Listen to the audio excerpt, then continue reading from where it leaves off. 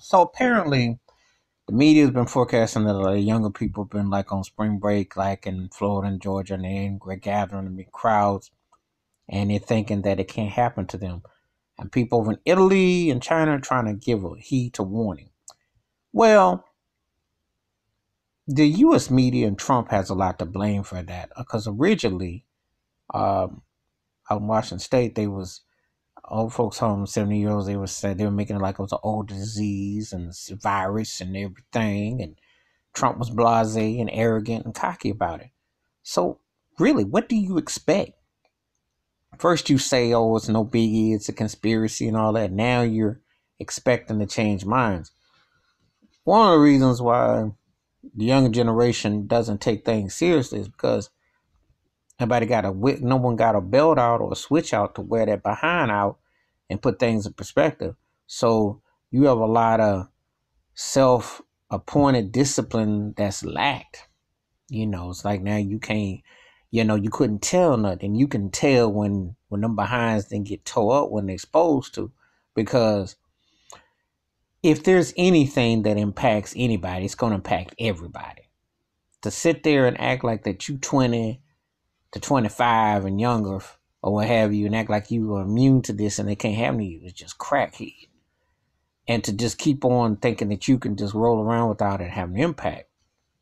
But this is real talk. This is what you see. Um, I see the attitudes are like that with a lot of things. And I know some people are going to say, well, didn't every area like that? No, every area wasn't like that. Depends on where you came up from, where you were. You respected your authority. You don't always agree with it, but you respected it. But these eras that I'm seeing now, blase,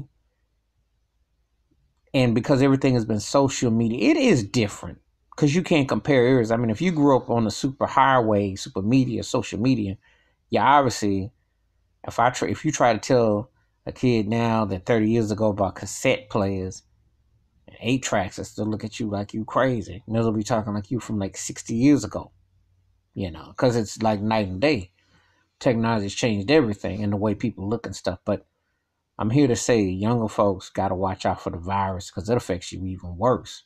You sitting there thinking you ain't. You be careless and reckless and you cough or you sneeze. It's more than just coughing and sneezing and smoking and all other factors, because it's a certain thing that everybody don't even know what's up, but it's real. And it's not all their faults, because dumb Donald Trump, doing his usual arrogance way, made it downplayed it, and they were late over here in the States. So, but you need to take heed to Italy and China. You need to take heed. It's real. All right, that's my thoughts and takes about a perception young people aren't aware of the coronavirus, acting arrogant about it. Give me your thoughts and takes. Do you agree, disagree? Hit the like, hit the subscribe, and the bell rings a new video. Wash your hands. Keep your mind clear. Watch out for one another. I'm out.